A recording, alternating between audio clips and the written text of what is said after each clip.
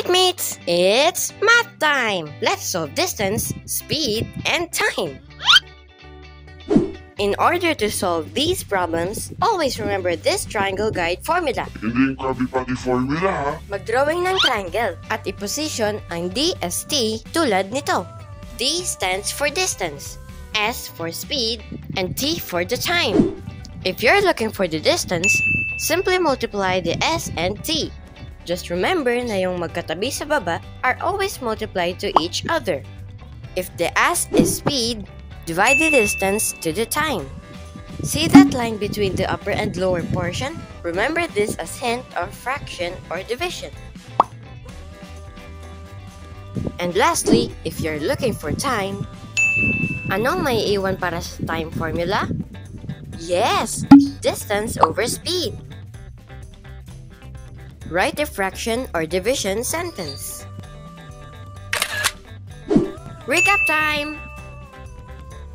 Formula for distance is speed times time, or D equals S times T para mas mabilis. The formula for speed is distance divided by time. The formula for time is distance is divided by speed. Gumagamit din tayo ng units. This can also be a hint para malaman natin kung ano yung given sa isang word problem. These are commonly used distance units: mile, kilometer, meter, feet, centimeter. Sa time naman, gumagamit tayo ng hour, second, minute, at iba pa. Even days, weeks, months, and so on. Can you name other units of time? Always remember to put unit in your final answers para di ma-minus point ni teacher.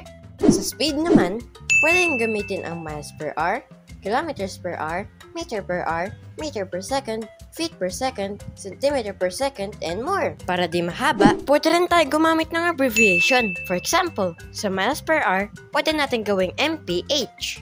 Another example, kapag kilometers per hour, ganito ang isusulat nyo.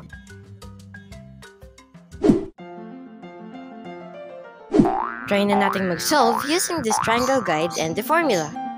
We are looking for the speed. That means we will divide distance and time. Let's write the formula and solve. Take note, pwede kayo pumili kung yung fraction or division sentence ang gagamitin. I-replace lang ang letters into the given. I will use the fraction muna. Ang given sa distance is 280 miles and 7 hours naman for the time.